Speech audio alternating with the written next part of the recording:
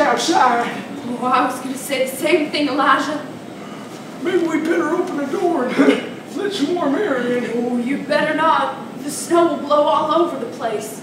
Oh, why don't you see if there are any logs there and we'll build a fire. Mother, I think my feet are froze. I can't feel them when I walk. Oh, I don't wonder after that climb up the mountain. Lord, I'll never forget this night. I'm about perished.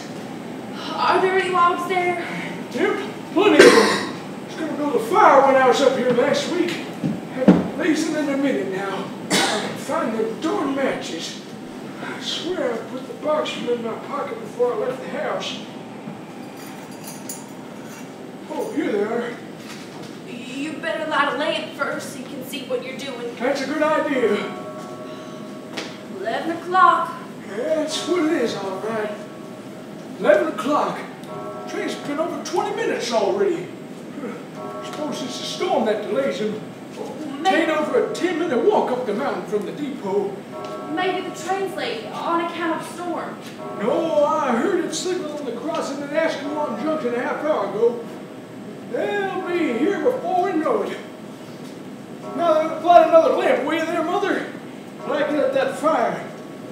Oh, do you think we should have gone to the depot to meet him? Oh, we shouldn't have done nothing of that kind. Telegram said to come here, open up the place, have it ready for him when he comes. Them's the instructions, and them's the only things I follow. His instructions. But what do you suppose somebody wants to be doing in a summer hotel on the top of the mountain in the dead of winter? Mother, you know I can't figure out nothing. If I could, I'd been a multi-millionaire years ago. Instead, I'm an old fool caretaker. I'm just up a bit way there, Mother. Make this place look a little respectable. What's his name again? McGee, I think the telegram says. McGee? Yeah. Hold on. Let me check. Give it to me. I want to read it myself. This whole thing is very mysterious to me. Well, of course it's mysterious, but it's none of our business. Mr. Bentley is the owner of the Baldpate Inn. And if Mr. Bentley wants to mermaid some darn fool to come up here to be frozen to death by stale air and be frightened to death by spooks, it's of his concern and not ours. There she goes. She's blazing up fine. I'll warm it up a little. My friend, William Hollowell McGee, will arrive at Ascalon Falls tonight on the 10:40. He will occupy Baldpate Inn, so be prepared to receive him there. And turn the key over to him and do whatever you can to make him comfortable. He has important work to do and has chosen Baldpate for his workshop. Follow instructions, ask no questions. Hal Bentley. Sounds like them black cane notes that's in the Richmond, don't it, Mother? Well, I can't understand it for the life of me. Mother! Yes? What if the fellas committed a crime and they're coming here to hide? Do you think so, Elijah? I don't know. I'd say maybe. Well, if that's so, then why should Mr. Bentley be interested in such a man? I never thought of that. Well, whatever it is, it's none of our business. We mustn't mix in other people's affairs. Oh, Elijah. What? Do you think I better fix up one of them rooms? Well, it'll have to have a place to sleep. Here. This opens the linen closet. Open up the first room on the left. That's the one Mr. Bentley always takes when he comes. Oh, you better put another log on that fire. He'll probably be chilled to the bone by the time he climbs the mountain. Do you think he'll find his way alone? Oh, he'll find his way all right. Station agent will most likely direct him. Occupy a summer hotel in the dead of winter. Beats all. Some will do. Huh. Pretty darn mysterious, all right. I'll be jiggered if I can figure it out.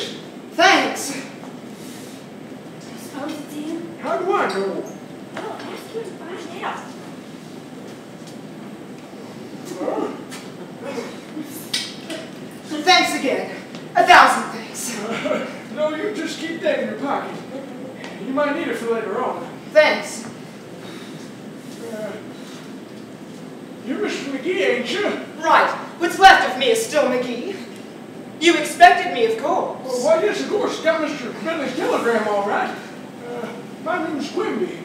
So I surmised. And this lady is my wife, Mrs. Quimby. I thought as much. Delighted, Mrs. Quimby. Glad to meet you, Mr. McGee. You'll pardon me for not rising, but really, I'm terribly cold. Oh, that's all right. You sit there and get head up. We've been living in the mountains so long, we don't mind the cold as much as the strangers do, but even we felt it tonight, didn't we, Elijah? That's right, Mother. This is an uncommonly cold night. That little trip from the railroad station to the top of the mountain has taught me to firmly believe everything Jack London ever wrote about and old Dr. Cook ever lied about. So, this is Baldpate, is it? Well, well, well. Don't he talk funny? He acts funny, too. Something's the matter with him, sure. You say you received Mr. Bentley's telegram saying I would be here? Yeah, just an hour ago, so we didn't have much time to prepare. I didn't decide to come here until 4 o'clock this afternoon. Well, we were scared most to death getting a telegram in the middle of the night. I'm very sorry to have taken you out on a night like this, but it was altogether necessary in order that I accomplish what I've set out to do. Let me see, the rooms above are equipped with fireplaces, I believe. Oh, yes, I was just fixing up one of them. I'll start a fire too and have it ready for you inside of 5 minutes. I wish you would. Yes, this would be too big a barn to work in. I'll no doubt be more comfortable up there. He says he's going to work. I wonder what he means. Hungry. Try to find out. Give me the matches. Here you are. This, I presume, is the hotel office. That's right. Well, well. This certainly is old John H. Seclusion himself. Oh! Good Lord! Where's those lights going? Don't be alarmed, Mrs. Quimby. It's all right. I think I can explain this thing. Mr. Bentley has probably had the power turned on. He knew I'd have to have some real light for this kind of work. I suppose you're wondering what the devil I'm doing here. That's exactly what I was wondering, young feller. Well, I'll try to explain, although I'm not quite sure you'll understand. Sit down, Mr. Quimby. It's all right. Sit down. Now, you were not take it, the sort of man to follow closely the light and frivolous literature of the day. How's that? You don't read the sort of novels that are sold by the pound in the department stores. Nope. Well, I write those novels. The dickens you do. Wild, thrilling tales for the tired businessman's tired wife. Shots in the night, chases after fortunes, Cupid busy with his arrows all over the place. It's good fun, I like to do it, and there's money in it. You don't mean to tell me. Oh, yes, considerable. Of course, they say I'm a cheat and melodramatic ranter. They say my thinking process is a scream. Perhaps they're right. Perhaps. Have you ever read The Scarlet Satchel? Never. That's one of mine. It is? I've come here to Baldpate to think, to get away from melodrama, if possible, to do a novel so fine and literary that Henry Cabot Lodge will come to me with tears in his eyes and beg me to join his bunch of self-made immortals. And I'm going to do all this right here in this inn. Sitting on this mountain, looking down on this little world as Jove looked down from Olympus. What do you think of that? Maybe it's all for the best. Of late I've been running short of material. I've needed inspiration. A title gave me that. The Lonesomest Spot on Earth, suggested by my very dear friend and your employer, Mr. Hal Bentley. What and where is the lonesomest spot on earth, I asked. A summer resort in winter, said he. He told me if Baldpate dared me to come. I took the dare, and here I am. You mean you're going to write a book? That's exactly what I'm going to do. I'm going to novelize Baldpate. I'm here to get atmosphere. We got plenty of that, all right. But when you can start in? Just as soon as I absorb my surroundings and make a few mental notes. You see, I do most of my work in the dead of night. I find I concentrate more readily from midnight on, but I must have absolute solitude. The crackle of the fire, the roar of the wind, and the ticking of my watch will alone bear me company at Baldpate Inn. This all sounds very strange and weird to you, I suppose. How's that? I say you can't quite fathom me. Oh, you're here on your own accord, I take it. My dear Mr. Quimby, I'm here on a bet. On a bet? Exactly. I have here an explanation of the thing in Bentley's handwriting. Do you care to look it over yourself, or would you rather I read it to you? No, go on and read it. I'd like to hear you talk. Ah, then my personality has wormed its way into your good graces. How's that? I mean to say I evidently appeal to you. Oh, I don't know if you particularly appeal to me. But what? Oh, I'd better not say. Come on, what's on your mind? Tell me. Well, to be honest with you, I can't figure out if you're a smart man or a damn fool. Would you believe it, my dear sir? I've been stalled between those two opinions of myself for years.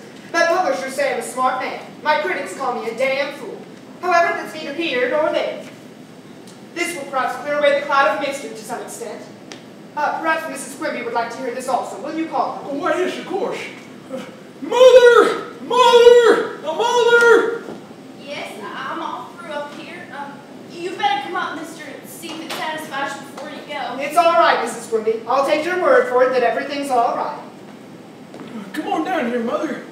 Mr. McGee's going to read you something. Is that so? Oh, I started a fire too, so the room should be comfortable enough to sleep in by the time you get ready to go to bed. Thank you. Sit down, Mother. What? Go on. See, I'm sitting. Mr. McGee's going to tell us why he's here. Oh, is that so? Lord, I'd love to know. I've just explained to your husband that I'm an author. I do popular novels, and I'm here to write a story of Baldpate Mountain, laid in this very hotel, perhaps in this identical room. I'm to complete this task within 24 hours, beginning at midnight tonight. You understand, Mother? He's going to write a book. You're going to write a book in 24 hours? That is the wager that was made between Mr. Bentley and myself. He claimed it couldn't be done. I claimed it could. $5,000 worth of his sporting blood boiled, and he dug for his fountain pen and checkbook. We covered the bets, and I placed the checks at the 44th Street Club. And he was to choose the godforsaken spot. He succeeded. I ran to my apartments, placed some manuscript paper, a dozen sandwiches in my slippers and suitcase, grabbed my fateful typewriter machine, just made the train, and here you see, ready to win or lose the wager, as the case may be. Well, what do you think of that, Mother? I've never heard of such a thing. Here's a copy of the agreement in which you'll notice your name is mentioned, Mr. Quimby. Listen. You are to leave New York City on the 4:55 for Asquewan Falls, arriving at 10:40, and go direct to Baldpate Inn, atop the Baldpate Mountain, where you will be met by my caretaker, Mr. Elijah Quimby, who, after making you comfortable, will turn over to you the key to the inn. The only key in existence. Is that correct? It's the only one I know of. Oh, there ain't no other key. I can swear to that. Good. This will ensure you against interruption and give you the solitude necessary for concentration. You are to begin work at 12 o'clock Tuesday night and turn over to Mr. Elijah Quimby the completed manuscript of a 10,000-word story no later than 12 o'clock Wednesday night. You understand? You mean you're going to hand it over to me? Precisely. What do you think of that, Mother? I've never heard of such a thing. There's Bentley's handwriting. There's his signature. See for yourself.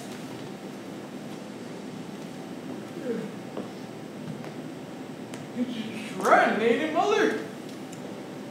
It looks like it, but... But what? Oh, this whole thing don't seem right to me. Me neither. We better watch this cuss. I think so, too. Whoa! Hey, whoa! What was that? You mean the telephone? Oh, spooks! That thing's been out of commission all winter. Oh, let's get out of here, lads. Don't be alarmed, Mrs. Quimby. It's all right. I think I can explain. Mr. Bentley's probably had the service with me. He probably wants to find out if I've arrived. Excuse me just a moment. Hello? Yes. Yes, almost 20 minutes ago. Half frozen, thank you. Yes, he's here now. Also Mrs. Quimby. Oh, we understand each other perfectly well. It's everything you said it was. The lonesomest spot on earth is right. You still feel that way about it, eh? Well, your opinion's going to cost you $5,000, old man. All right, we'll see. You want to talk to him? Hold on just a second. He wants to talk to you, Mr. Quimby. Is it Mr. Bentley? Yes, here you are.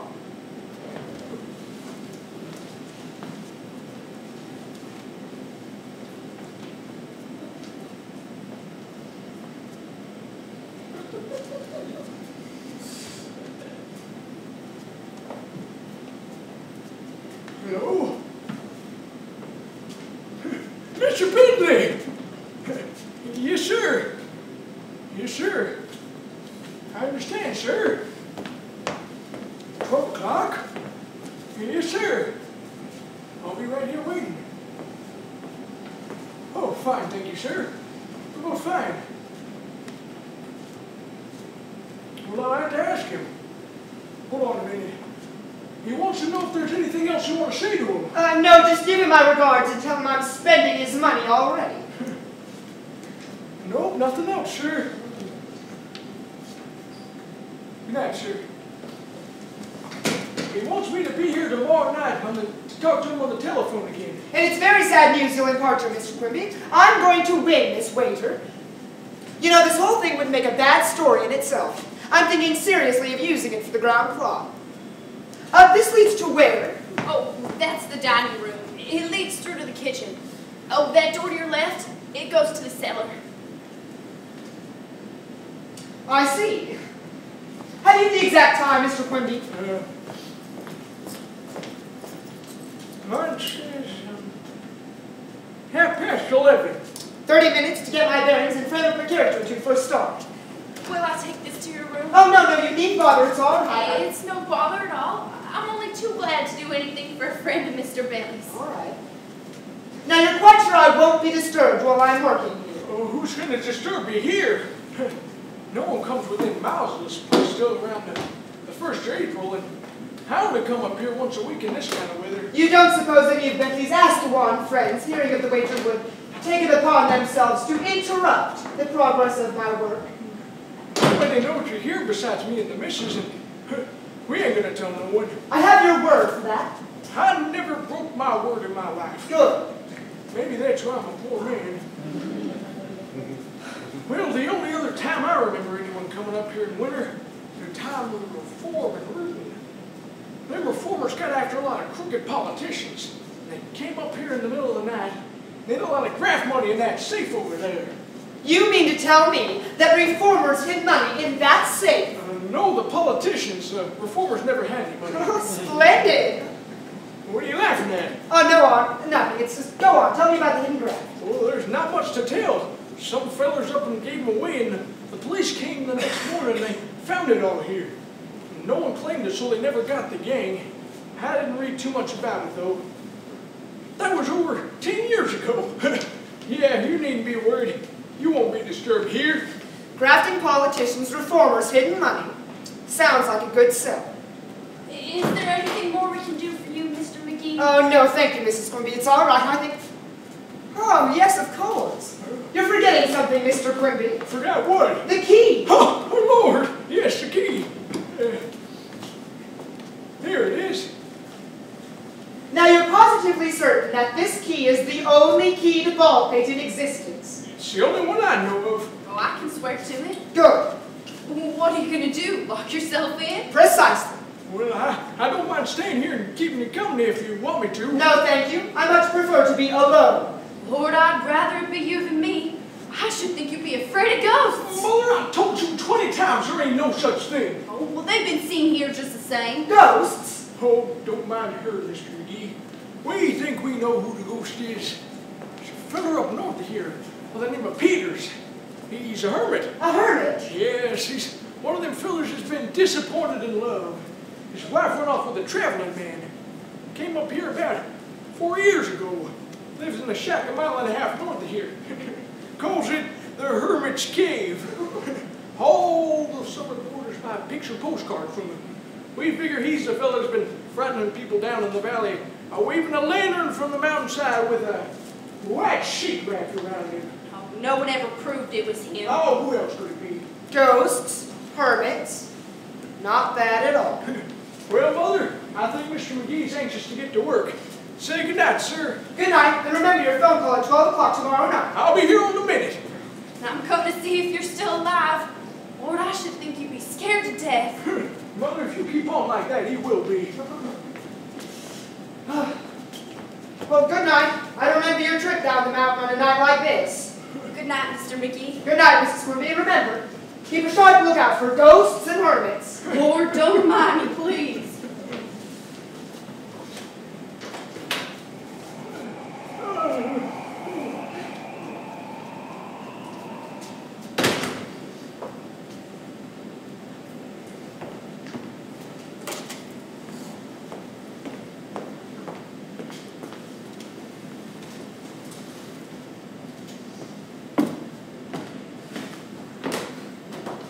The only one, eh? We'll see.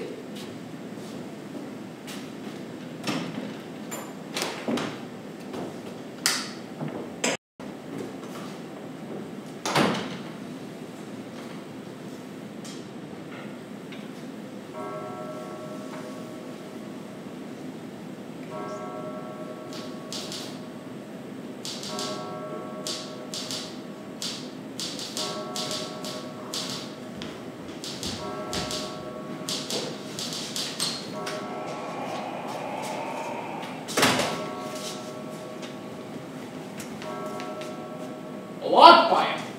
Who the devil wrote that?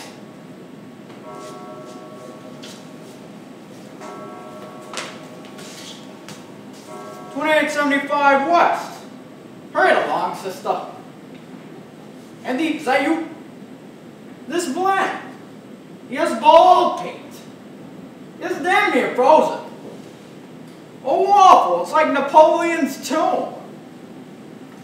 I thought you said Mayor Cargan would meet me here. No, I can't stay here all night. I'd go mad. Listen, I'll hide the money here in the safe, and at 9 o'clock in the morning, I'll turn over to him then. There isn't a chance in the world of anything happening to him. The money's safer here than any spot on earth. Mayor Cargan knows the combination. My advice is to let it lay here a week. They'll never know it's lying around here. Besides, how could they get in? My key to Baldpate is the only one in existence. They don't figure we'd take the chance after the L exposure. I tell you, I know best. I'll be back in town by 1 o'clock. I've got the president's machine waiting at the foot of the mountain. All right. Goodbye.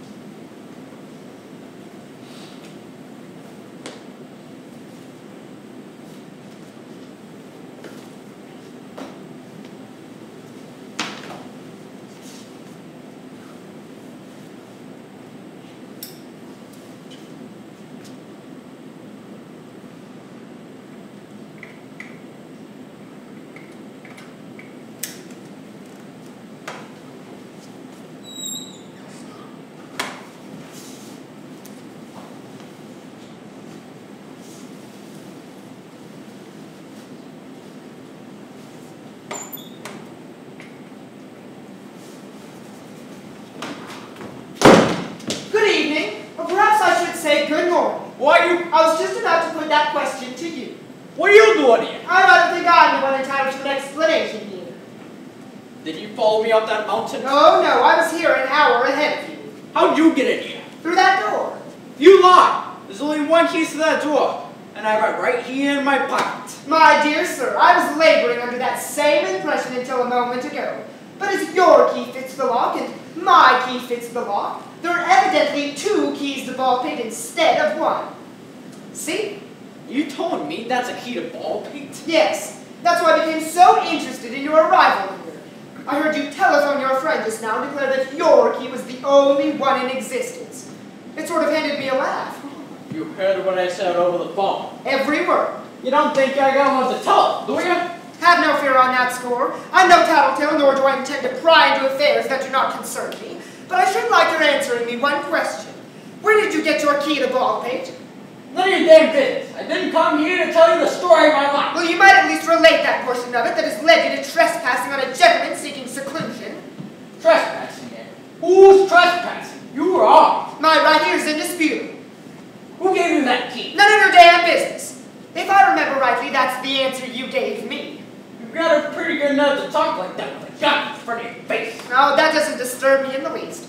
Well, I have never experienced this sort of thing in real life before. I've written so much of this melodramatic stuff and collected such splendid royalties from it all that it rather amuses me to discover that the so-called literary trash is the real thing after all.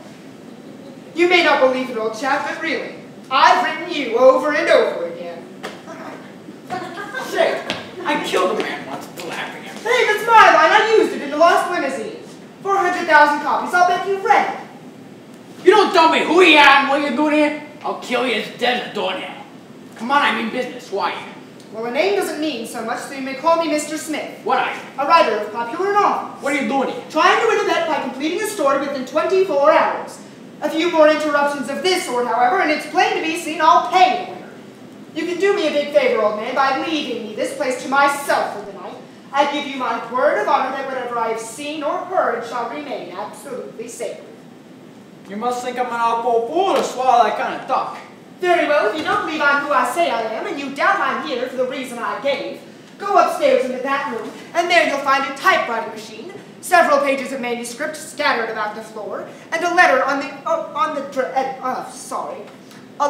desk from the owner of this inn to the caretaker, proving that all I have told you is the truth and nothing but the truth, and there you are.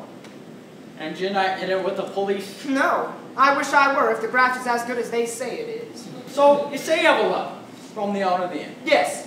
Wait a minute and I'll get it for you. Back! What's the matter? I've been double-crossed before, young fella. I'll find it if it's there. Oh, very well. If you prefer to get it yourself, why go right along.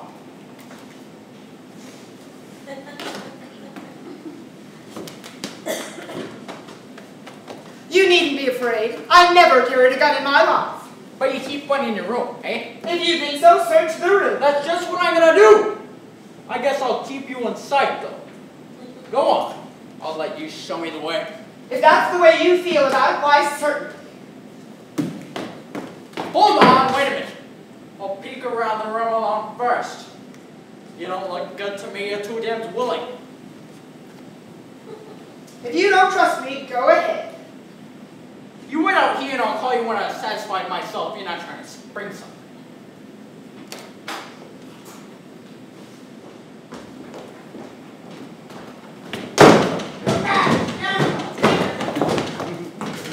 Hello?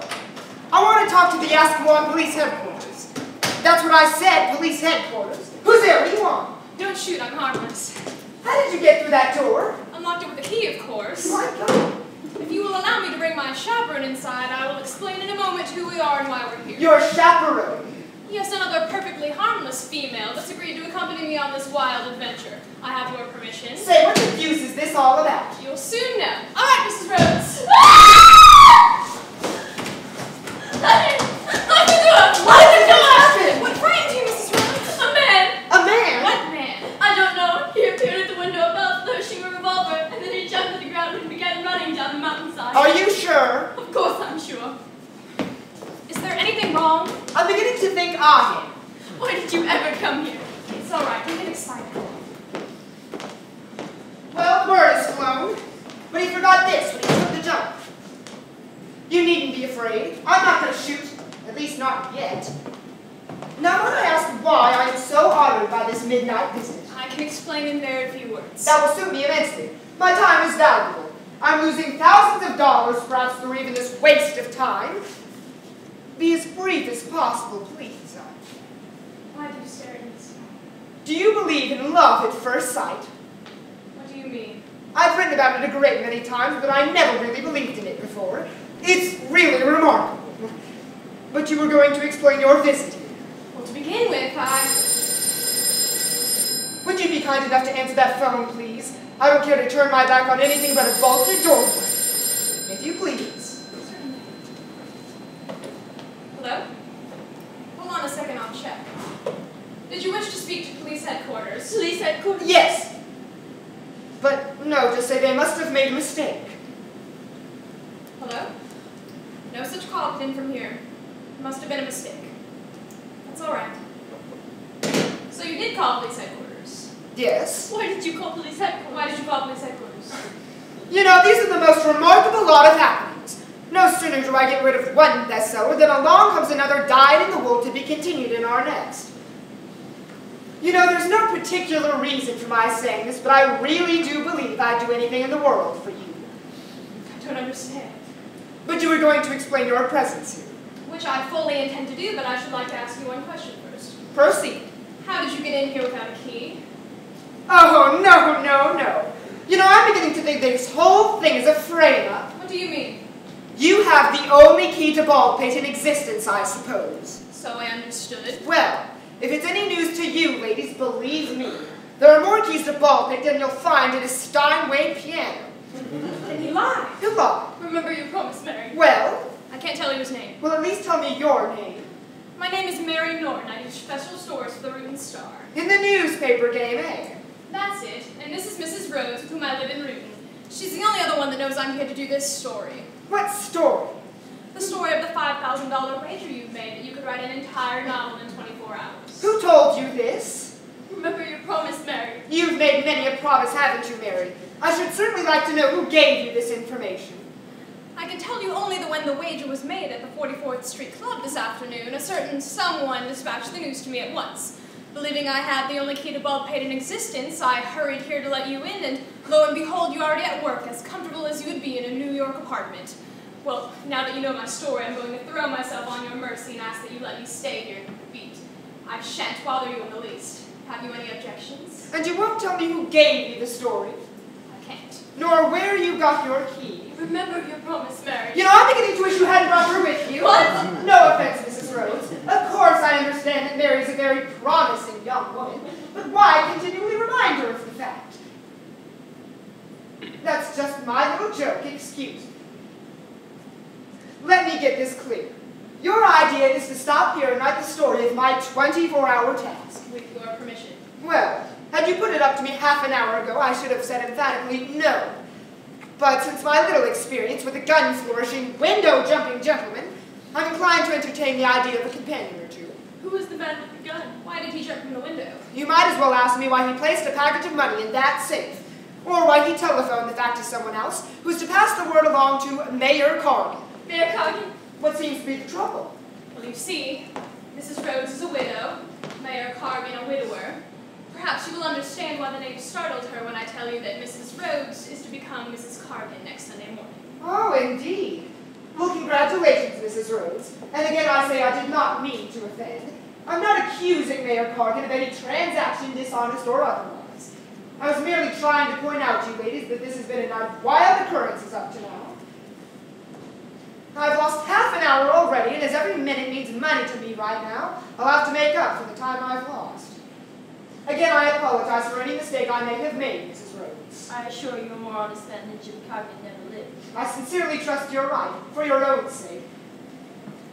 I hope the story proves a whale. I wish. What do you wish? Oh, nothing. I was just thinking of Sunday morning. Good night. Good night. I would gladly offer you ladies my room, but it's the only one cleaned and heated, and I must have some comfort for this kind of work. Good night. Good night.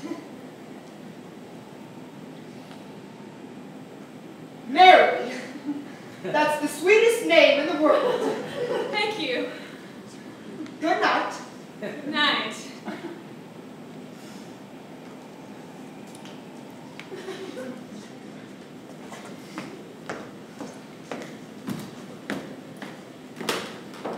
I still wish you hadn't brought her with you. Good night. Good night. Tell me you don't believe me. Tell me you don't. I don't know, Mrs. Rhodes. I told you about the suburban garage story we got in last night, but I certainly hope Jim Cargan's name is kept clear for both of your sakes. I can't believe he's wrong. I won't believe it. Well, if he is wrong, maybe it's good that you know now. Maybe the fates brought us here to protect you. Who knows? What are you hidden in that safe, you said? Yes, and that dovetails with the suburban garage story. You know, I came here to do a special. I could get 2 sweeps with 1 broom. Think of it, I'd be made. Wait up, it's very look! What is it? What is it? What's happening? A ghost! A ghost! I'll bet you $4 that's the fellow whose wife ran away with a traveling man.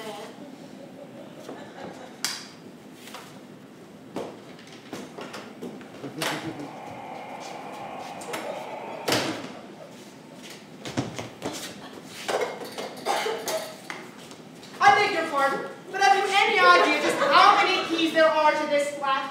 How did these women get in here? What are they doing here? Well, how's that? I don't like women. Don't be alarmed, ladies. I know all about him. He's not a regular ghost. He's in the picture postcard business. What? Just a minute, Fosco. If you ladies will kindly step upstairs, I'll either kill it or cure it. What? Now, see here, that's the second time you've bumped at me. Now, don't do it again, do you hear? Go right in, ladies. So, you're the ghost of Baldpate, are you? How did you people get in here? You're not going to pull that only key in existence speech on me, are you? What? You know there are other keys besides yours. They're all imitations. Mine's the real key. The old man gave it to me the day before he died. What old man? The father of that young scamp who wastes his time in New York clubs. You know the one I mean. Then you're not particularly fond of the present owner of Baldpate. No, I hate him. Along with all of his men friends. You don't like women either, you say. I despise them. How do little girls and boys strike you? Ah! I can understand your wife now.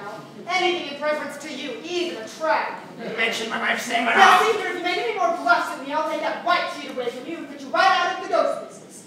Haven't you any better sense than to go about frightening little children in this way? You're a hermit by trade, if I'm rightly informed. Yes, I am a hermit, and proud of it. Then why don't you cut out this ghost business and be a regular hermit? I play the ghost because I love to watch the cowards run. Oh, they're all cowards, is that it? Cowards, yes. And you're a brave man, I suppose. A caveman is always a brave man. They're shooting again! They're shooting again! Did you women scream? And the pistol's on. A woman in white! A woman in white! They shot at her just as they do at me when I play the ghost. They thought she was the ghost. They thought she was the ghost. It's a woman.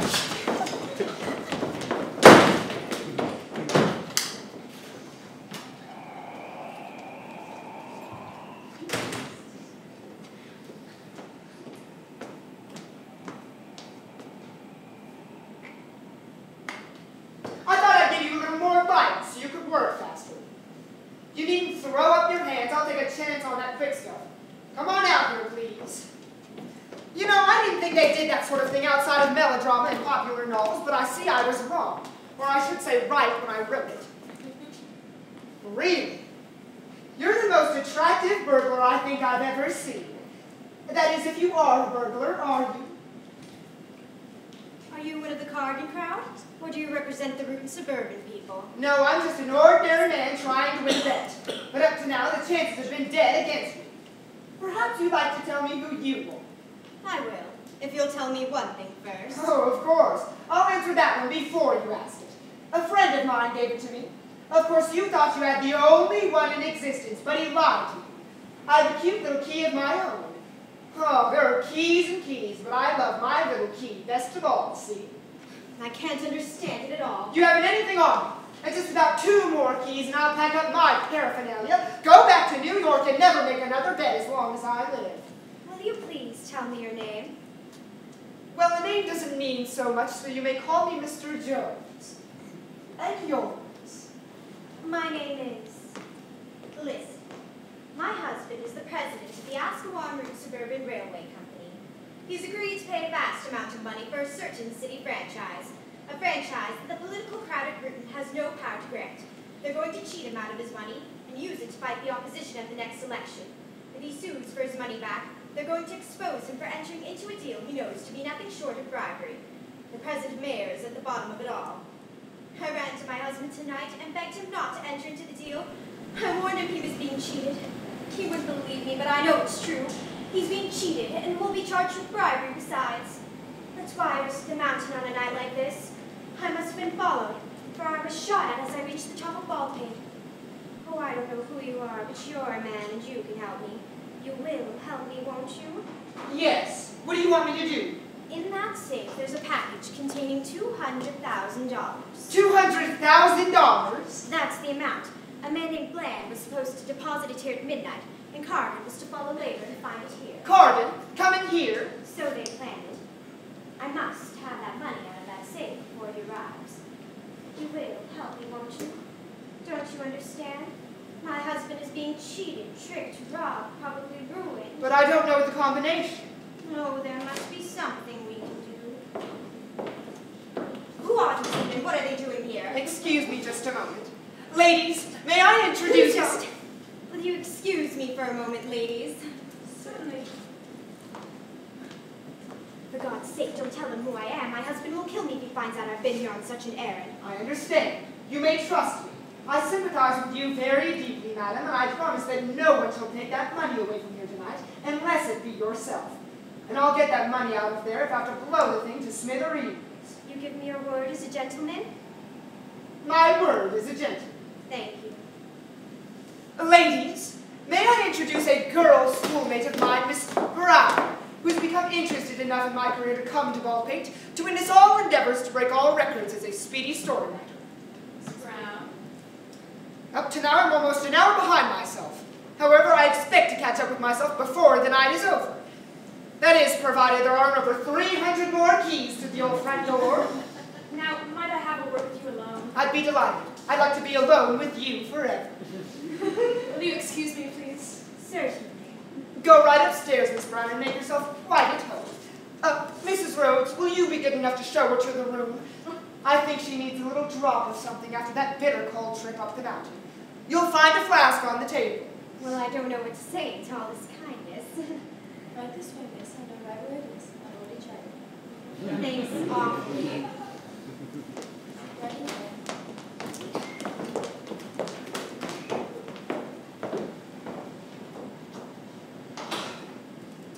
Who did that woman claim to be?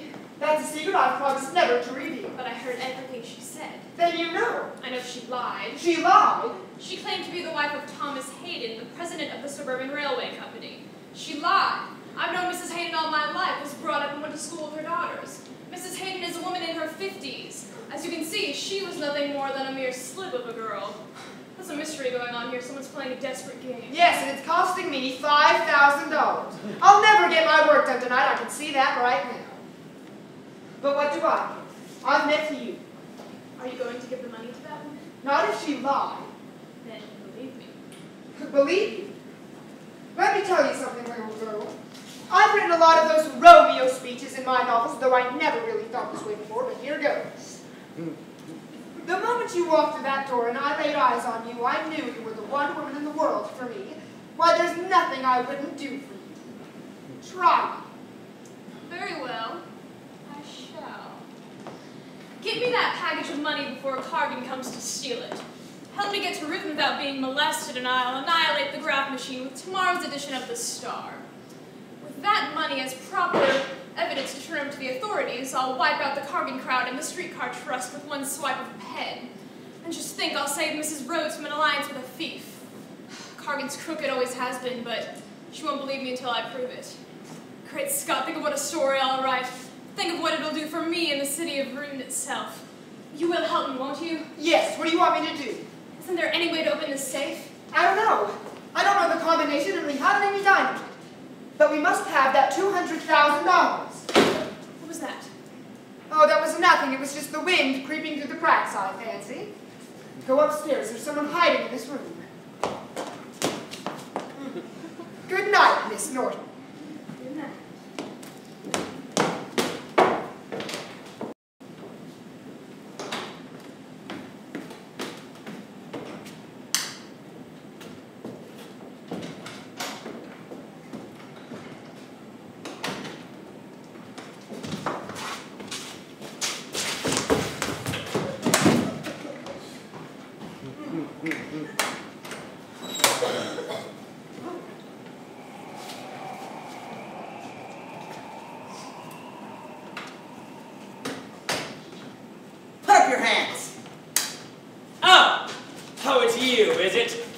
Ghost came near walking that time for fair.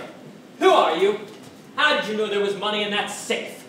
What business do you have breaking into a man's safe in the middle of the night? Throw him in the cellar, Max. Go on, get out. Damn you, Cargan! I hate you! Oh, get out! Go on, get out. My God, not a moment too soon. It would have been goodbye to the Hermit if he ever got a hold of a roll like this. $200 $1,000 bills. Is it all there? I don't know. I'll see. You seem surprised that I found the money here. What do you mean surprised? Max, I'm going to tell you something. I didn't trust you today, and I don't trust you tonight. What do you mean you didn't trust me? I'll be frank with you. I thought you were going to try to double-cross me. I thought you were going to try to beat me to the bankroll through that woman Thornhill. Myra Thornhill? Oh, don't play dead. You knew she was around. You've been having secret meetings with her for the past 24 hours. That's right, Maxie, I had you followed. And I made up my mind to kill you if you ever tried to get your hands on that money. That's just what I'm going to do if you ever try to double-cross me again. Do you understand? Yes, I understand. Oh my God! I've been shot! No, you're not. I just put a bullet through that wall and I'll put one in you if you don't toss that pack of money over here. Come on, I'm in business. You see, being a writer of sensational novels, I'm well up in this melodramatic stuff. What did you do here? Max, you heard? Nah, I'm all right. Myra Thornhill. So, did try to double-cross me, eh, you snake? I must insist upon orderly conduct and with no roughhouse, please. Young man, be good enough to put that gun of yours on the table. Hurry, please. Now, kindly remove that gun from Mr. Cargan's pocket. I'm sure he has one, and put it on the table also. He might want to take a shot at you, and I'm giving you the necessary protection. Hurry, please. And now, Mrs. Rhodes, will you kindly ask the streetcar president's wife to step back into the room, then lock the door and remove the key?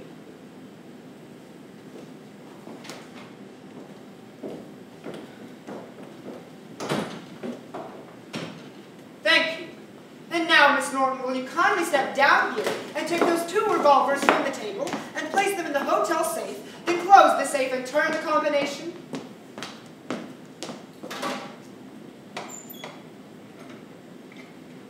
Thanks very much. And now, gentlemen, I must insist that you step upstairs to the room on the right of the balcony, and Mrs. Rhodes, will you kindly step over there when these gentlemen are on the other side? I shan't keep you there long, gentlemen. I'll release you as soon as I've transacted some important business with this young lady. Lively now, gentlemen, lively. That's it, right in. Lock the door, Mrs. Rhodes, and bring the key down to me. That's the ticket. Thanks very much. Well, how's my work? Some roundup, wasn't it? I'm awfully sorry, for your sake, Mrs. Rhodes. It's good that you know now, isn't it, dear? I suppose so, dear. I suppose so. Well, now what? Here's the raft money, now what do you do? Leave it to me. I've everything planned. What time is it? 1:30. But you can't get a train out of Ascalon until 5. Well, we can't sit around the station for 3 hours, dear. Try to get a taxi or whatever sort of conveyance they have in the darn town. But whatever you do, get out of Ascalon as fast as you can. Leave it to me. I'll find a way. Are you going to stay here? I'll have to. I want to keep guard on this crowd of lady and gentleman baits until I'm sure you're well on your way. Even though it's all night tonight and all day tomorrow. But your work. And never mind the work, I can write a novel any old time. So far as the best is concerned, I can lose all that and be repaid a million times over. I've met you. Good night, Mrs. Rhodes, and God bless you both.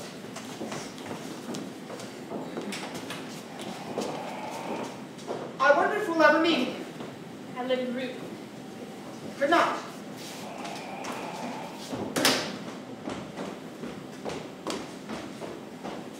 Crooked politicians, adventurous, safe-robbed, love at first sight. And I wanted to get away from melodrama. And still they come.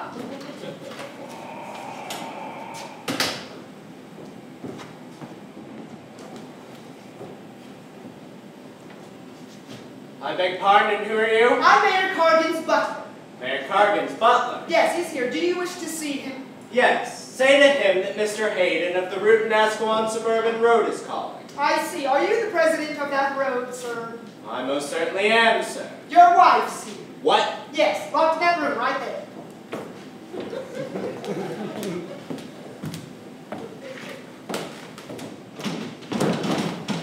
Pardon me.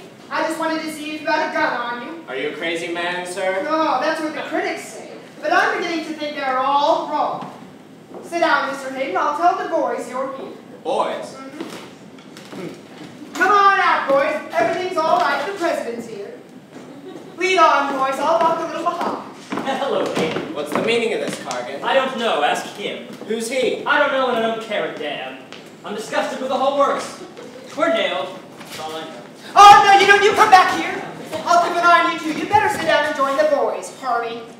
I'd very much like to know the reasons for such strange accusations, young man. Your wife will be down in a minute. She'll probably tell you all about it. Confound it, sir. My wife is at home in bed. And that's what you think. You're not the first fellow to be fooled, you know. Here, Hermit. Take that key and open the first door to the left on the balcony and tell Mrs. Hayden that her husband is waiting for her downstairs right away. That's a good ghost. Go on.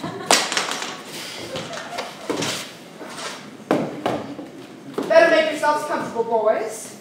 Well, I'll be running along. Oh, no, you don't. I'd like to have your wife meet you. I don't think she's ever had the pleasure. What the devil sort of a man is this?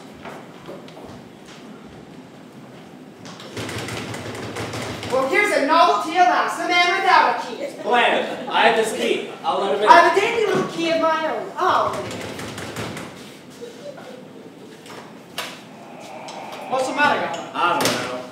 That's him! That's the one I told you about. You locked me in. Oh, hello, are you back again? I thought you jumped out of town. Did you get all right? No. He's got it. What?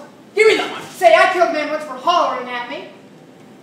Ah, here we are. Although I think you're getting the shade the best of it, Mr. Hayden, this young lady claims to be your wife. You claim what? Go on, holler your head off, Grandpa. It's music to my ears hearing an old guy squawk. What are you going to do with that money? I haven't got the money. It's on its way to ruin. Miss Norton will see that it is placed in safe and proper hands directly she arrives at the office of the Root Daily Star. The Daily Star. Huh. We're gone. Where did Mrs. Rhodes go? Out of your life forever, Cargan. She's got your number. Sit down there. Sit down, Hermit.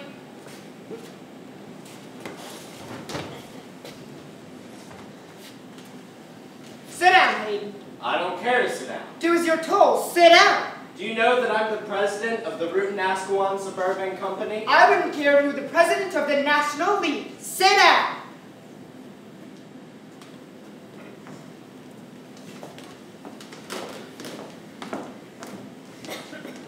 Now, we're all going to stay right here until that phone bell rings, and I get word that Miss Norton is safe and sound en route. That may mean 3 hours or it may mean 6 hours, but we're all going to stay right here no matter how long it takes. So get comfortable and sit as easy as you can. You've got a long wait. You mark my words. I'm gonna kill you for this.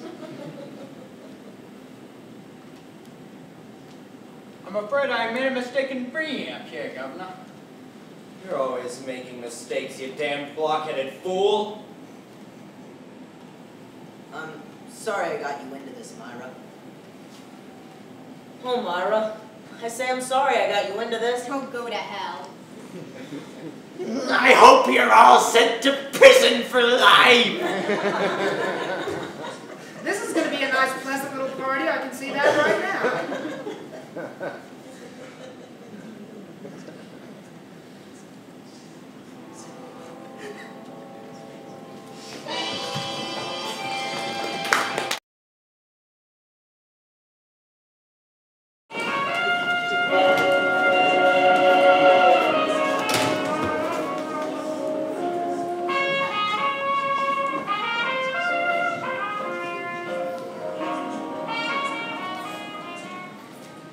2 o'clock. We've been sitting here over 20 minutes already. Say, Hermit, you'd better put another log on the fire. I think someone ought to say something. Come on, let's start a conversation. Things are getting awfully dull.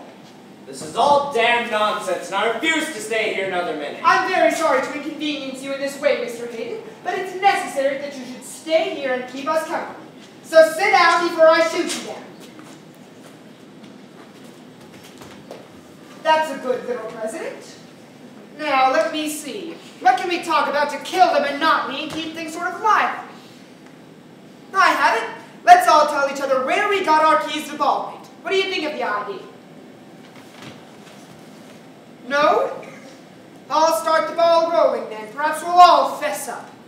I brought a letter from the owner of this inn to the caretaker, giving him instructions to turn the key over to me. That's how I got mine. Next. No? Big secrets, eh? By George, that's funny. Let's see, how many keys are there?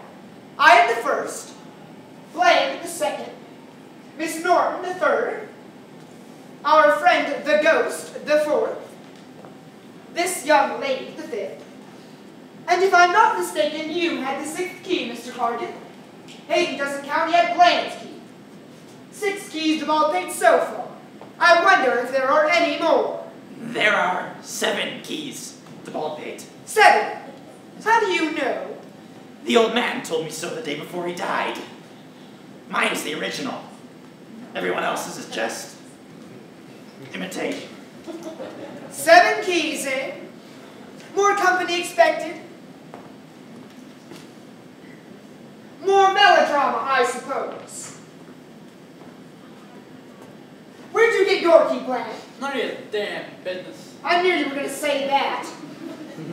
How about you, Cargan? Perhaps you'll be good enough to throw some light on the key subject. Where'd you get yours? I wouldn't tell you if my life was at stake.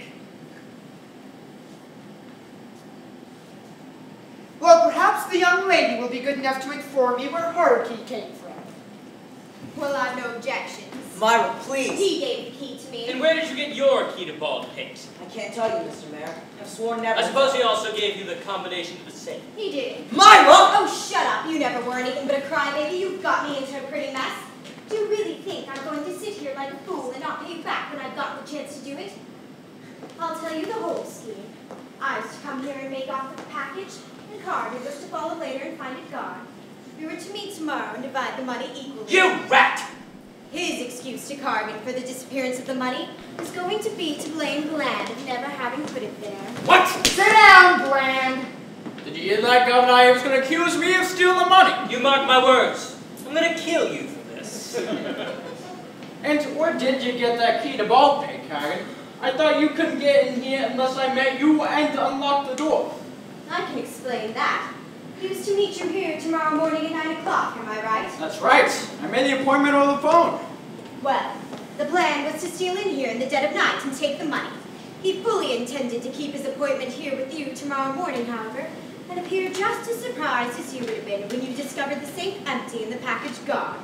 In other words, he was going to cross not only you, but Hayden and everyone else connected with the bribe.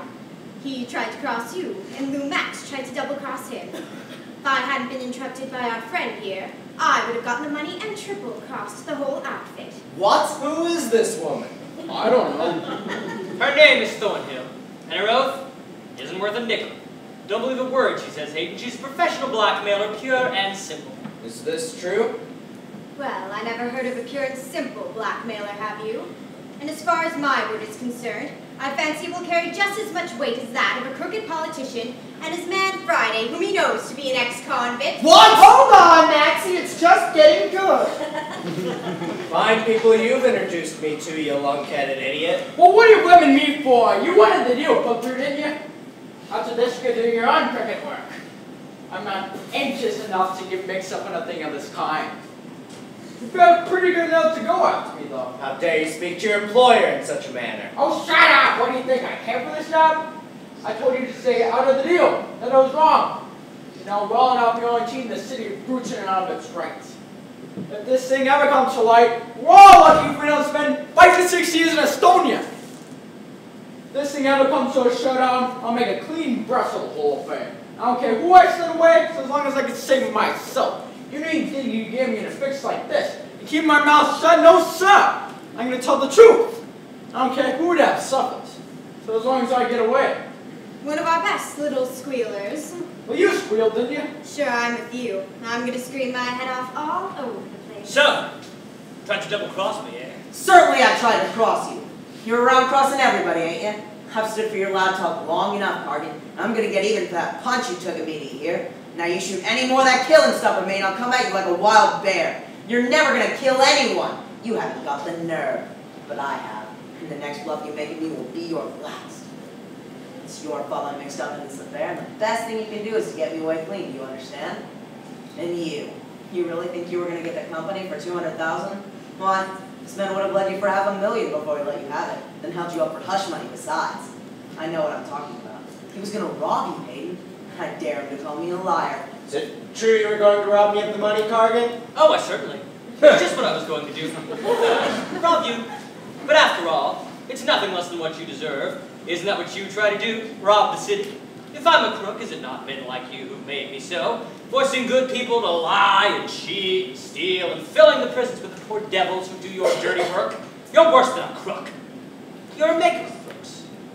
But Hayden, I swear to you, if I go up for this, you're going up with me.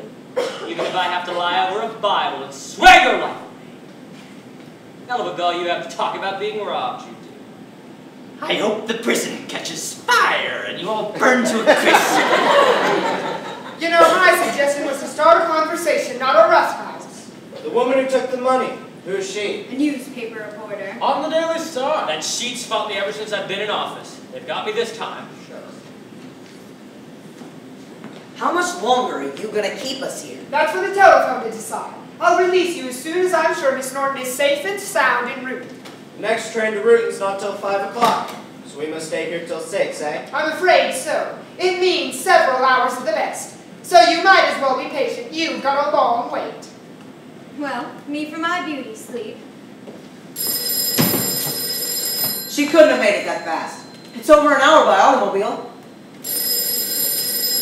Answer that phone, please, Miss Thornhill. I'm going to keep looking straight ahead of me tonight. Take the message and repeat it to me as you get it. I'll tell you what to say if it requires an answer. Hello. Yes, Baldpate in. Yes, I know who you mean. Just a moment. Someone wants to talk to you. Get the name. Hello. Your name, please? No. Yes. Very well, I'll tell him. Miss Norton. Tell her that it is impossible for me to turn my back long enough to come to the phone, and that you will take the message and repeat it to me as you get it. It is impossible for him to turn his back long enough to come to the phone right now, or to give me the message and I am to repeat it to him as I get it. You're at the commercial house in Ascalon. You missed the package of money 5 minutes ago. You either dropped it in the inn before you left, or else lost it while hurrying down the mountain. Search the inn thoroughly. Ask him whether or not you should notify the police. You're nearly crazy and have no idea which way to turn. Just a moment. Well, what shall I say? Say to hold the wire. Hold the wire, please. The money lost! Thank God, there goes their evidence! Who ever heard of losing $200,000? Can't be done outside Wall Street, that's for sure. You're a quick thinker, Miss Thornhill. What do you mean? Then I don't believe you got that message at all. Very well. She's on the phone. See for yourself.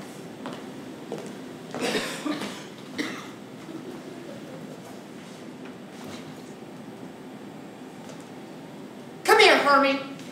My name's not Henry. It's Peter. Well, whatever it is, come here.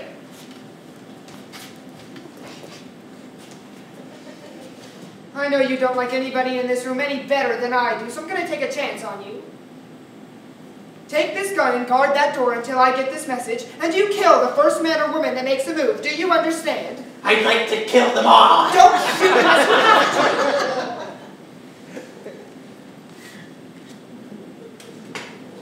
Hello? Damn you, Cargan, I've got you at last!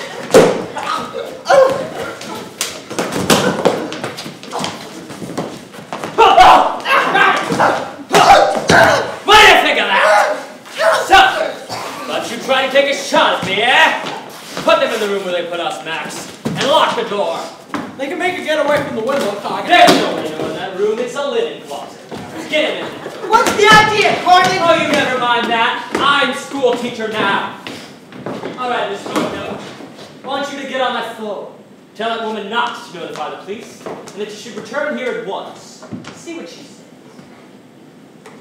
Hello.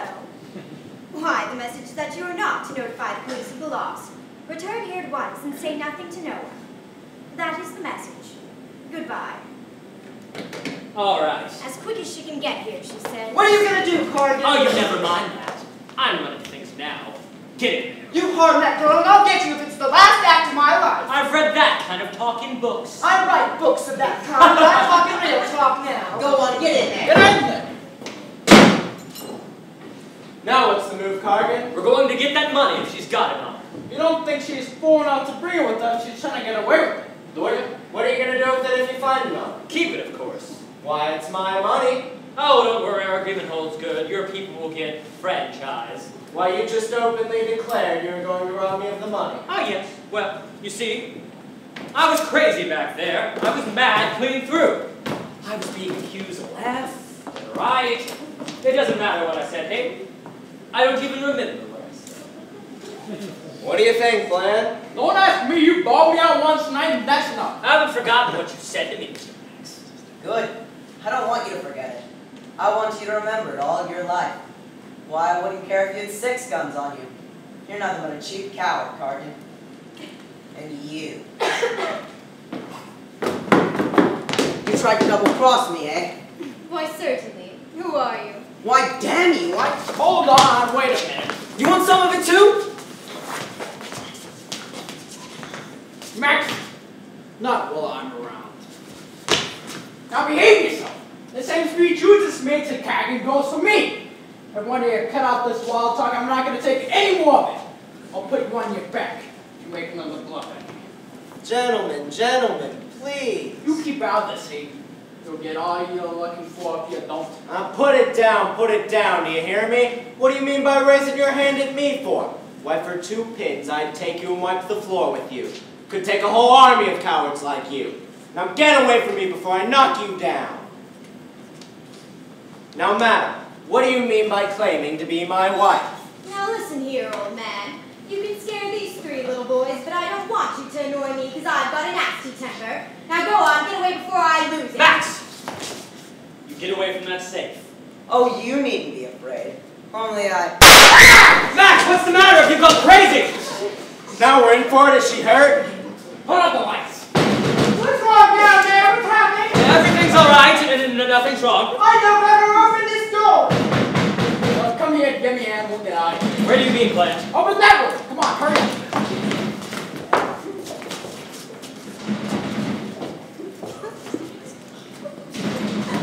But I didn't mean it, I told you. It was an accident. Shut up. Do you want the world to hear you?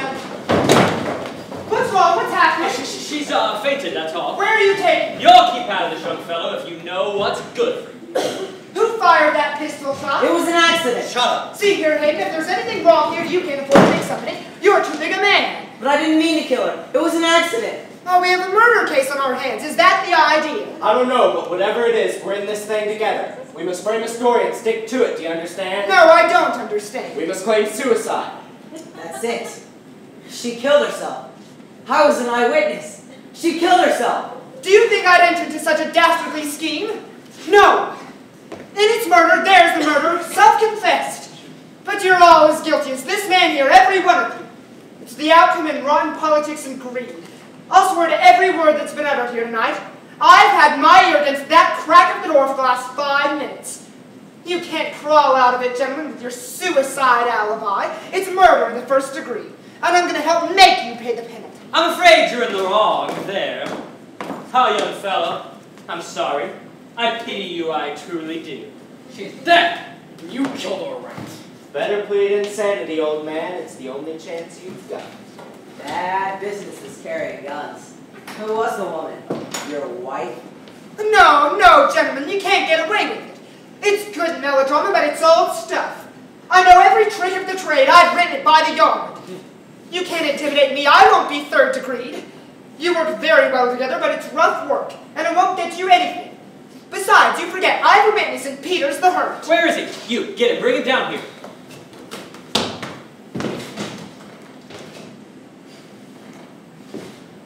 He's gone. Gone? Where? I don't know. He probably knows the place better than we do.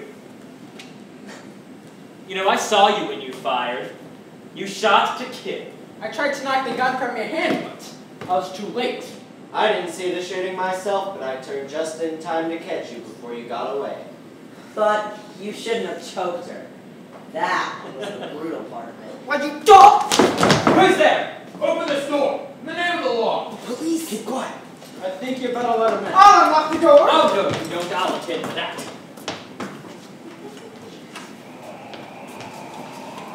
Here. Wait a minute. I'll take that key. I'll take that gun I just saw you stick in your pocket, too.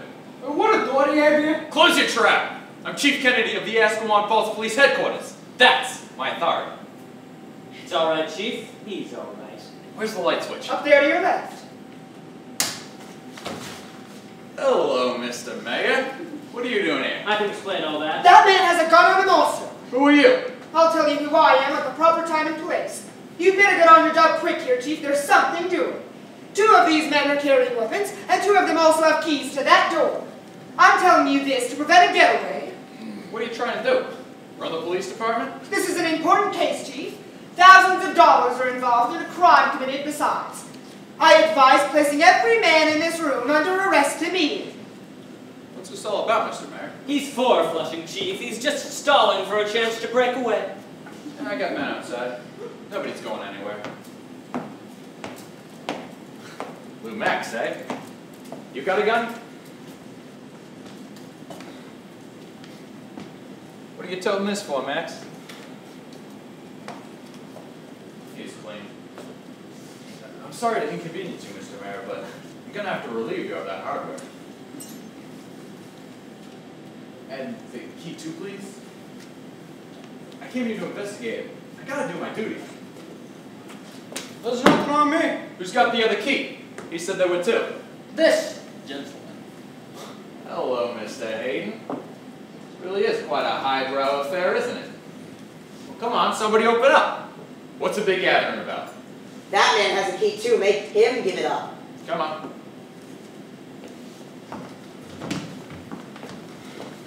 You got anything more you want to say? I prefer to tell my story in the presence of witnesses. I still insist upon the immediate arrest of everyone here. Myself included. Don't mind him, Chief. He's a madman. Well, somebody telephoned police headquarters from here about 2 hours ago. When we got on the wire, Central said they'd hung up. When we got a new connection, we asked if they called. Some woman said, no, it must have been a mistake. Well, we got to thinking it over at headquarters and didn't listen good. So we traced the call, found out it came from up here at Baldpate Inn. So I made up my mind to come up here and investigate. Now, 10 minutes ago when I started up the mountain, the lights were all on, full blast. Then all of a sudden they went out. There was a gunshot, too. Every one of my men heard it, and we all agreed. It came from this direction. Now I'm just wondering, what's it all about? 'Twas I who called the police headquarters. You? The sergeant said it was a woman's voice on the wire. That was the second time you called up, but I tried to get you first. What for? I don't intend to tell my story until I'm under oath. I charge these men with conspiracy and murder.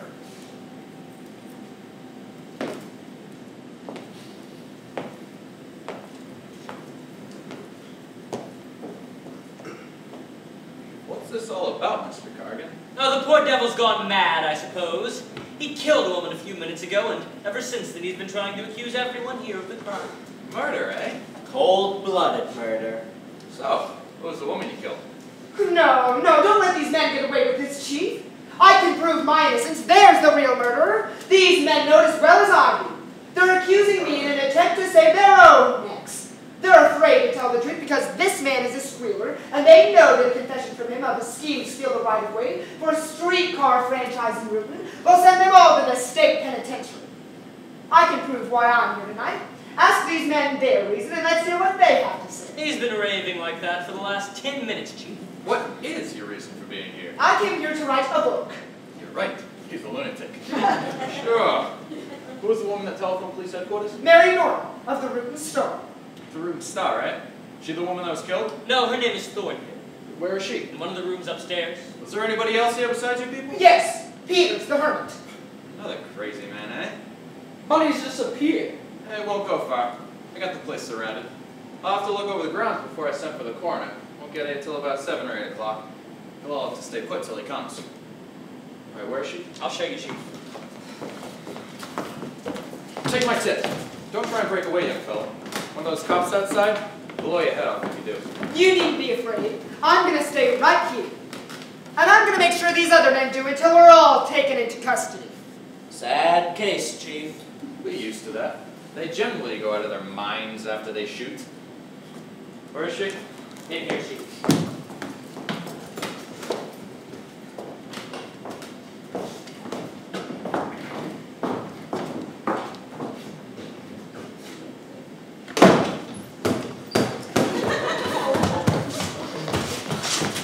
I took the body from that room through the secret passage to the cellar. What? I heard them accuse you of the crime. They'll never find the secret passage. They'll never find the body. What did you do that for, you damn fool?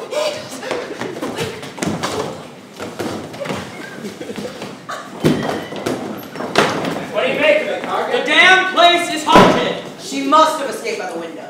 How could a dead woman jump for a window? Besides, the windows are closed.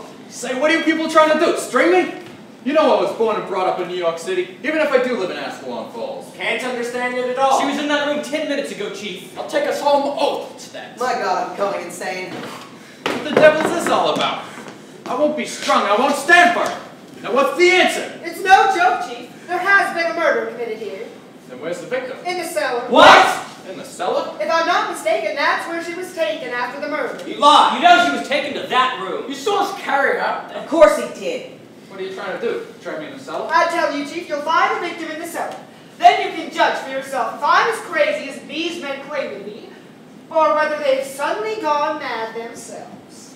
Well, I'll get to the bottom of this thing pretty quick.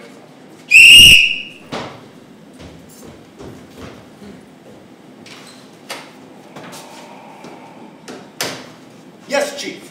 Search the cellar of this place. Report to me here where you find it. Every nook and corner. Don't leave a thing unturned, understand? Yes, Chief. Well, hurry up then. Yes, Chief. Yes, Chief. If this thing turns out to be a practical joke, you'll all land in jail for it. I won't be made the laughing stock of Ascalon Falls, I'll tell you that. Hello? Who's this? Miss Norton.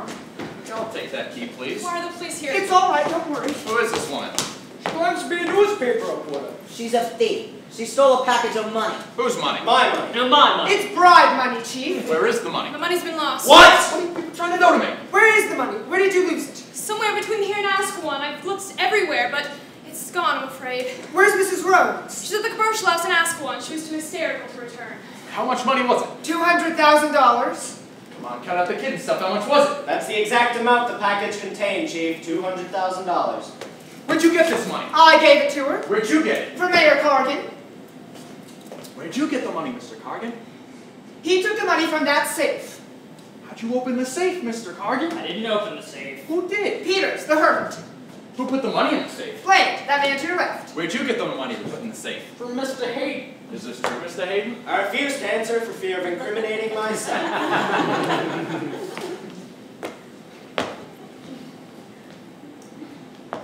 What do you know about this, Max? I don't know anything. Don't ask me. Hayden gives the money to Bland. Bland puts the money in the safe. Peters opens the safe. Cargan takes the money from Peters. This buddy takes the money from Cargan, gives it to the newspaper reporter. She loses it in the mountains. Then somebody kills a woman and the body just gets up and disappears. And you expect me to believe this bunk, do you? What does he mean to say somebody killed a woman? It's all right, don't worry. Come on. Go on, get in there. This is all we could find in the cellar, Chief. No dead bodies or packages of money? Nothing else, Chief. So it's you, is it, Peters? Is that where you hide out? Cellar of Baldpate? We'll have a nice room in the county jail tomorrow. Damn the police! I hate them! Guard the outside of this place. Yes, Chief. Yes, Chief. You'll have to step upstairs, miss. I got a lot to say to these men, and I'm not particular about my language when I'm on a case. I don't believe this woman lost the money, Chief. I'll get the matron of the county jail here. Have a search. She's got anything on her? You get it. So go on, step up one of those rooms till I call you.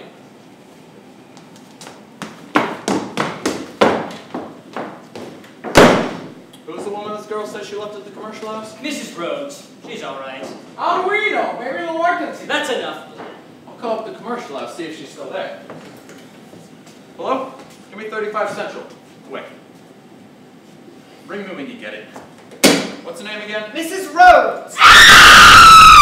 She's dead! She's dead! What? The woman in that room! What did you do? Bring her back to that room? Isn't that what you wanted me to do? No, you bleeding idiot! Tell me who did this. How did it happen? Don't worry, it's all right. Just take it easy.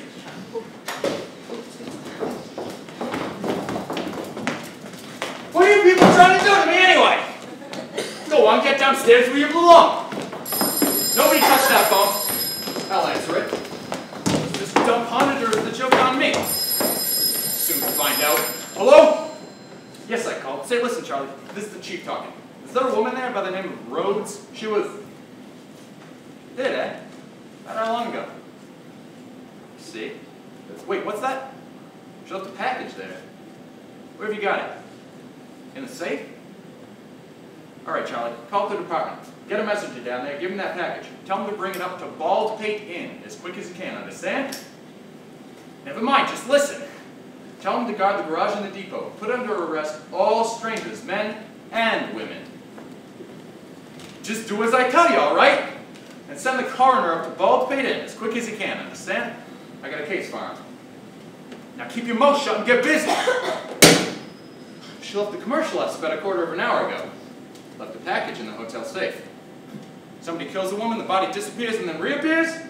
That's pretty good stuff. How do you account for this? She must have stolen the money from me when we were running down the mountain. They got something!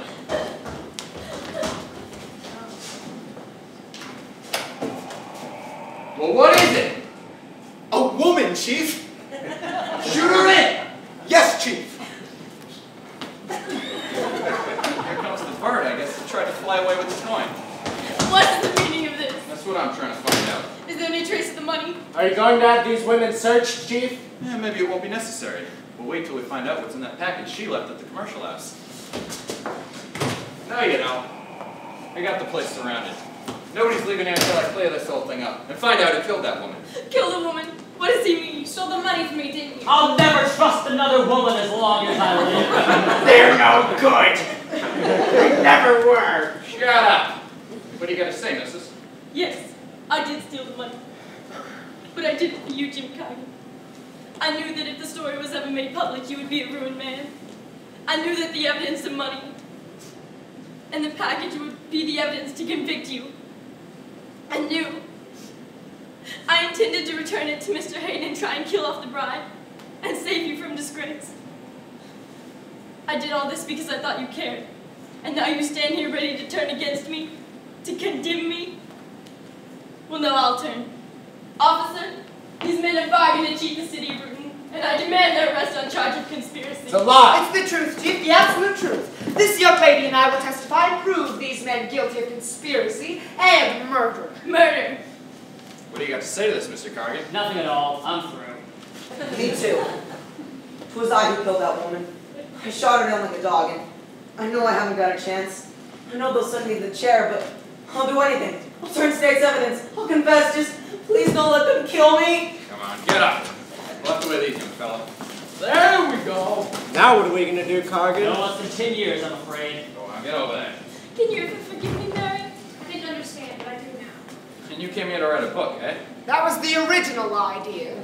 No, I don't know yet whether you people are kidding me or not. They got something!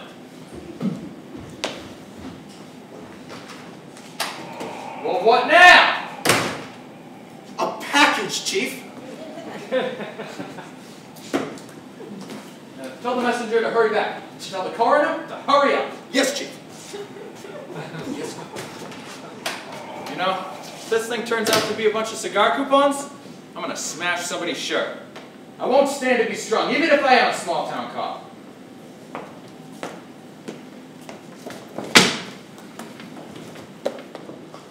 Great Scott. How much did you say was in here? $200,000. I'll take that money, Chief. It belongs to me. You hold that money, Chief. It's the only evidence of bribery we've got. Get away! You needn't tell me what to do. I know my business.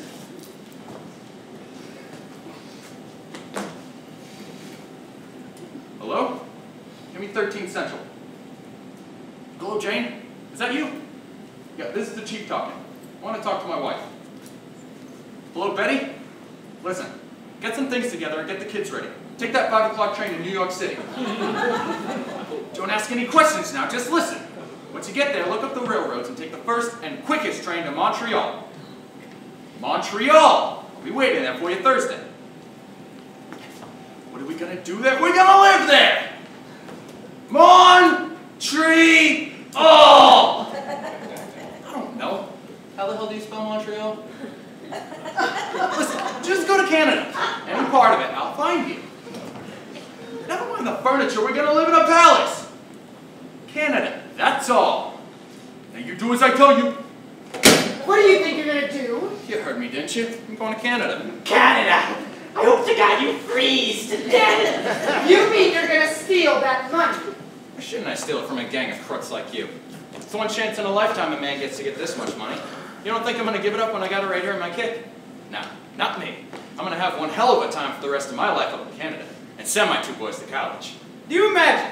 You're gonna get away with the money, make us stand by and watch? That's just what you're going to do. And I'm going to have my man keep you here all night until I get a damn good start. Okay! Give me that money! Don't let them get it, Peter! What have you done? Watch for the money! Stop a bag! I'll have my men in here and shoot you all down like a pack of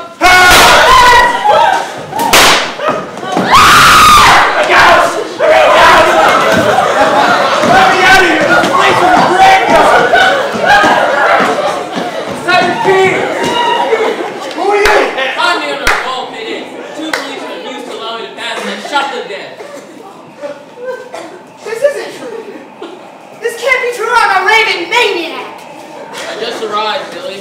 I motored from New York. I expected to find you alone. Who are these people? How did they get in here? I didn't disturb you in your work. How are you getting on with the story? How am I getting on? Great heavens, man, to what sort of a place did you send me? Nothing but ghosts, politicians, policemen, dead people walking about the halls, hundreds of thousands of dollars and keys and keys and keys. You win. I lose. 24 hours. Why, I couldn't write a book in 24 years in a place like this. My God, what a night this has been. Relax, Billy. I'm not going to hold you to the wager. I just want you to know it isn't real. What isn't real? I'm not a real widow. I'm not a real politician. I'm not a real policeman. This isn't real. These aren't real whiskers. That wasn't real money, though. These aren't real handcuffs. I'm not a real dead one. Are you real? Not a real newspaper reporter. I mean a real girl.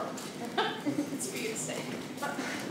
Well, for heaven's sake, don't leave me in the dark. Explain. Tell me what it all means. It means, old boy, that I wanted to prove to you how perfectly terrible and improbable those awful stories you've been writing seem as such things really and truly happen. I left New York an hour ahead of you today. I arrived in Rouen at 9 o'clock, went directly to the Empire Theater, told the manager of our bet, framed the whole plan, engaged the entire stock company, hired half a dozen autos, and we arrived at the top of the mountain at exactly 12 o'clock. Since then, you know what's happened.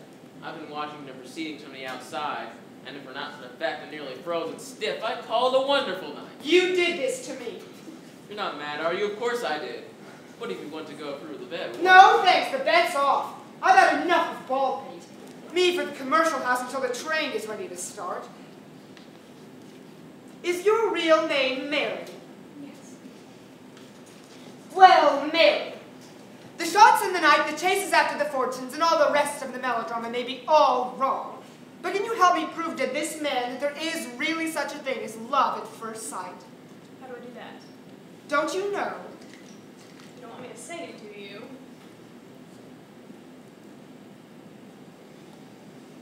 Now remember your promise, Mary.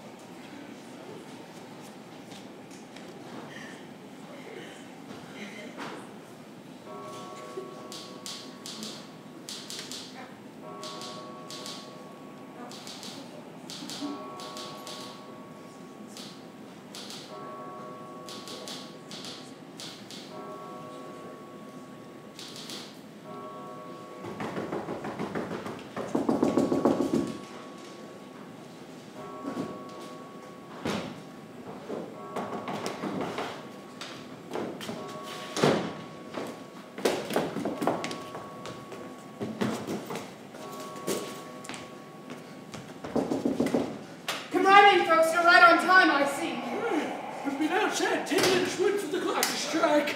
Lord, I didn't think we'd find you alive. The only difference between me and a real live one is that I'm tired, hungry, and half dead. Well, how'd you come out? Did you finish your book? Allow me.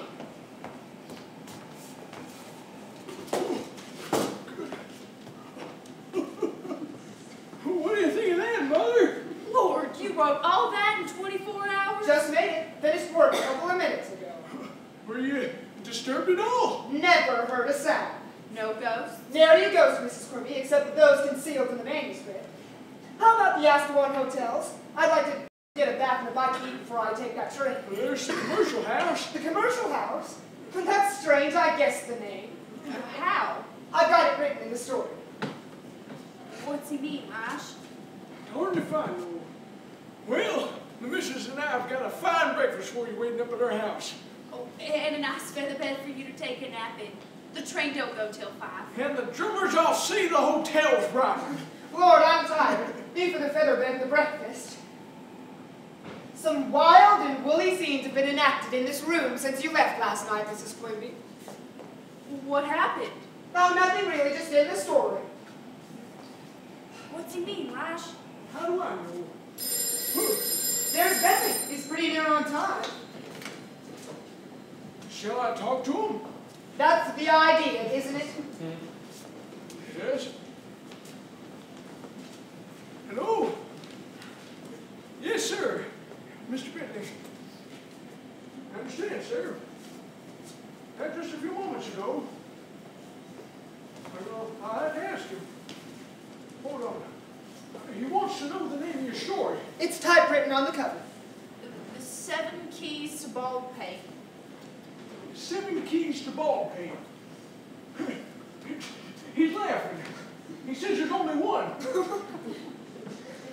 Yes, sir. Well, I'll ask him. He wants to know if you want to talk to him again. No. Wait, yes, just a minute. Hello? Hello, Hal. I'm going to collect that $5,000 from you, old pal. Yes, some title, isn't it? And say, some story, too. Wild, terrible, horrible melodrama, as usual. The kind of stuff you always roast me about. Treated as a joke, however, this time. And say how I got you in this story. Yes, really. No, I didn't mention your name or anything. And say how I'm in the story, too. Oh, I'm the hero. Say how this thing's going to sell over 1 million copies. The what?